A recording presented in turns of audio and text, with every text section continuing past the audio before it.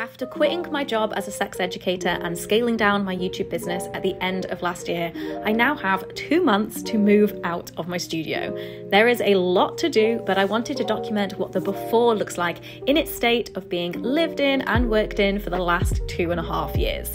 Other than my books, a stripped down filming setup, some sentimental objects, and hopefully the blue cupboard, I have to get rid of everything because there is no room at home for it all to fit. So the bookshelves, my desk, my computer, the chairs, printer, microwave, kitchenette, beanbag, rugs, everything.